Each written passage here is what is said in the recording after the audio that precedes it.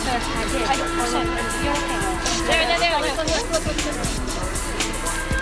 please. No. The next challenge. The blue one. I'm sorry.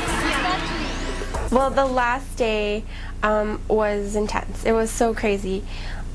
Honestly, running 20 plus kilometers around Saskatoon is something I thought I'd never do or could never do, but we really pulled through, and we both really amazed each other and the other teams. On the last day, we were leading the pack. And when did that happen? I think we kind of took a bit of a risk because the majority of the groups all went one way, and we thought, okay, if we go this way, there was a chance that we could totally lose out and end up last, but it depended on the timing of the buses. So we caught a bus and ended up going up Broadway and then cutting across a different way, which ended up, the teams didn't know we were going to be there, and then we ended up there ahead of them, and they got there and were like, where the heck did you guys come from, you know? Yeah, because I think everyone knew. It's not like we were the dead last team, but we were never like the team global team that was in first all the time. And so we were just kind of the middle of the pack team, and it was that was the Jewish pavilion, and and everyone got there because they thought they had totally lost us, and we show up there, and then we ended up falling a little bit behind, I think, because we couldn't run very fast by then. One wrong turn, got off, made one wrong guess as to what pavilion we were supposed to stop at next, got on the wrong bus, and after that everything just sort of unraveled for us, unfortunately. Well, when we were with all the other teams, yeah, it was mad dash, I would say. Like, everybody was just... Everyone was together in one spot, like 6 teams all together in one spot. 7 teams last day. And it was just crazy. Stressful. It was like incredibly stressful. It was like everybody's pushing and trying to get like at the Romanian pavilion, like everybody runs into the place, and I don't know, I'm just not that fast, and I got like thrown to the back, so that got our team last to do the challenge at the Romanian pavilion. Same thing at the Brazilian pavilion. We just got shoved to the back of the line, and then the little incident coming from the Romanian, going back to the Egyptian pavilion when all the teams jumped off the bus, and we kind of looked at each other and it's like, we're not running it. If it's not you guys, who's going to win? Who's your biggest threat? Global. Global. It's my prediction. Global's going to take it? That's the prediction? Who knows? I want to say them, but probably Global. I thought if it came down to a foot race, we were pretty much out of commission, because the one guy, Paul particularly, I did play football with him, and he is a phenomenal athlete and runs a lot, and his partner, she was on the U of S track team. So I mean, looking at that, I didn't want it to come down to a foot race, so in the end we were neck and neck, and we actually just chose, instead of running side by side, we elected to go a different route in hope that they just would expect us not to run as hard, and it worked out, because I think if it would have been neck and neck, they would have probably cleaned us. So yeah, once we started running ahead and had to merge onto the same street as Global potentially would have been on, we realized they weren't there, and we knew they weren't ahead of us, and we just thought, what just happened? So we ran all the way to Prairie Line. We were just pumped, and when we got there, we realized we're in the lead here. We're going to win this thing.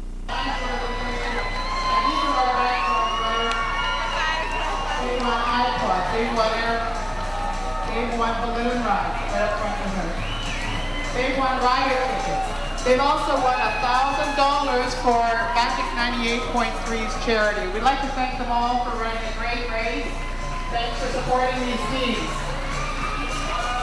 Well done. Thank you to all the other teams, especially Team Shaw. C95 local radio network. They were wonderful, very nice-natured team, and we had all kinds of teams. We had best friends, we had brother, sister, co-workers, teachers, different age groups. So we really felt that we had a good variety of teams. So in the end, yes, they were engaged to be married, and they are married now, and they were just good sports all the way through. And so they presented Magic 98.3 with their check for $1,000 for their charity of choice after the festival.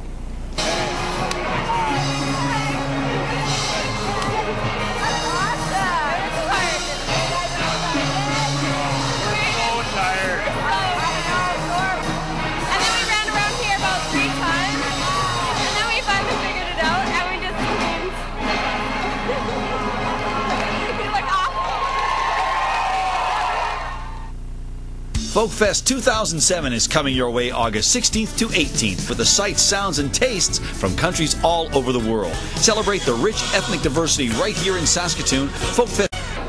Nectar of the Gods. Some blue stuff. Blue stuff? Ouzo, grenadine, and Sprite. Alright. I gotta find out what these are. For me, I just like being involved with Folkfest. Like I said, I mean, it's marked on my calendar for this year. I know what days I'm going to be back there again and be involved with the race any way I can and, you know, cheer on the competitors because I knew how much fun it was. It's definitely something that I'll never forget. I'm glad that I got to do it with Andy, with us living together now. I think it's definitely strengthened our relationship. We've always had a pretty good relationship, but it's definitely strengthened. And he gave me a little card at the end saying how proud he was of me. Well, I mean, we got to bud the lines, and everybody knew we were from the race who would come up to you and talk to you. We had a fan club. Yeah, we had quite a few people who were cheering for us. And some people would be like, hey, we're cheering for you guys, we're cheering for you guys. Yeah, it was fun. Yeah, I remember the two teenage girls on the bus once. They kind of were glancing back and giggling, and then it's like, we're cheering for you guys. Yeah.